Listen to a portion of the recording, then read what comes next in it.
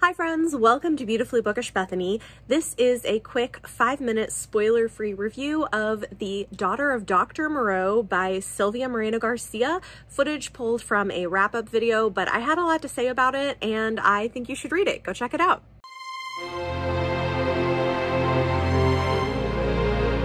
My final 4.5-star read was The Daughter of Doctor Moreau by Silvia Moreno-Garcia.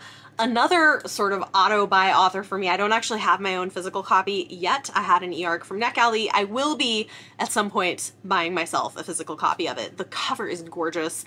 The book is so good and so smart. And I just love her writing. If you love her writing, you're probably going to enjoy this.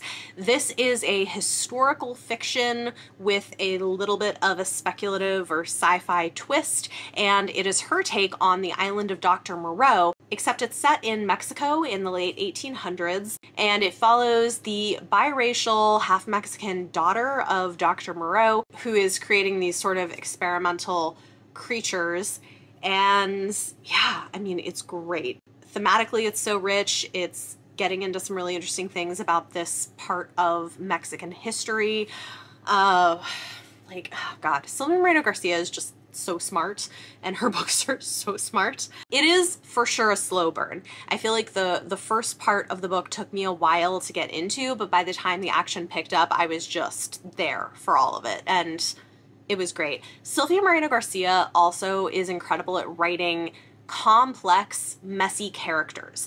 They're never going to be clearly good or bad. They're sometimes going to be selfish or make poor choices, but they're interesting and they're very human, and I think we see that quite a bit in this book. What's interesting about this as a retelling is that it questions what it is we consider to be monstrous, and is also pushing back on the racism and colorism and colonial forced labor of indigenous Mexican people during this time period that was supposedly not slavery but actually was. And then I also said in my Goodreads review, and of course, because this is a Moreno-Garcia novel, woven throughout are the problems of misogyny and the infantilization of pretty young women, which is a theme that I've noticed in most of her books. That is a thing that she explores quite a bit, and it happens here, which I think is interesting. I don't think you should go in knowing too much about this book, but I really liked it. I really like the ending, even though it's not the obvious or tropey ending. I thought it was really good. And in terms of content warnings for this book,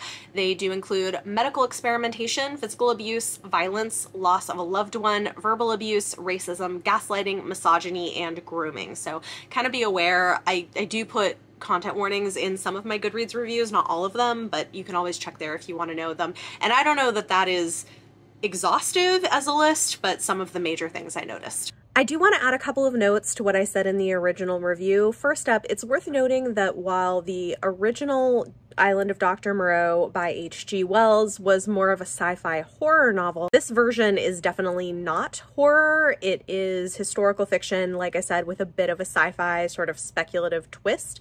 So if you're going into this looking for a horror take, that's not what you're getting here.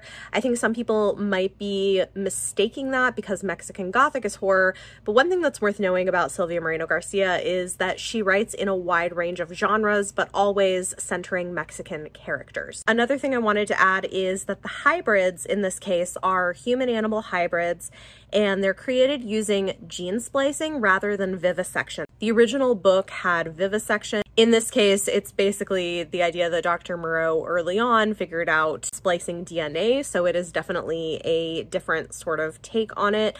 And the hybrids look monstrous, but they're quite human. And that, I think, is part of what is interesting about this version, is it is exploring the way that we dehumanize and make monstrous the other. And in this case, we have it sort of literalized through these hybrids, but also through some of these other indigenous Mexican characters on the side and some other things happening. So wanted to add those notes, but really excellent book. Comment down below with your thoughts if you've read this, if you've read other books by this author, and if you're planning to. Also, would you be interested in seeing a video from me with like a guide to Silvia Moreno-Garcia's writing? I think she is a fascinating author, and it's something that's been on my list of things to maybe do. So let me know in the comments down below your thoughts and if that's something you'd be interested in.